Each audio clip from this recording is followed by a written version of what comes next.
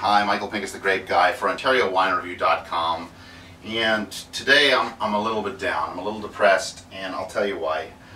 I'm a devout ABCer. If you don't know what it is, ABC, it's anything but Chardonnay, and I know that some of you out there are too, and I feel disloyal to you all because no sooner do I declare that I'm an ABCer than I go somewhere and I taste something and I go, "Ooh, wait, am I really?" Because I went to Lailey recently and I tried their 2011 Brickyard Vineyard Chardonnay, and I should have been warned. I really should have, because I've had Brickyard Vineyard Chardonnay before and I've been pretty impressed with it. But this year I found it compelling and fascinating. This single vineyard offering is absolutely amazing. And I'm like, I hate this.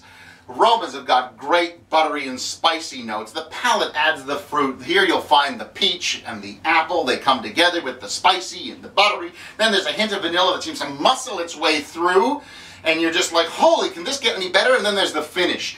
Creamy texture with some real great length that brings some spice, some vanilla. And where the heck does pineapple come from? But it's in there too.